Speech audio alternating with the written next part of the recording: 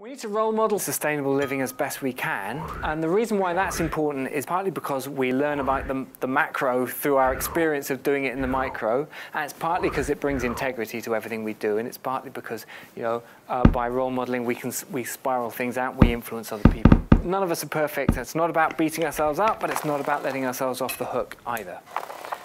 Apart from how we live ourselves, it's about how we influence. And this is where you really can affect your change, is to ask, well, what are all the situations in which I can have influence over the whole system to get the system change I want? And of course, it starts with how I vote, but it's also how I influence my politicians, the media I support, where I put my money, what about schools, what about how I go to work, what about the company I work for, all of that.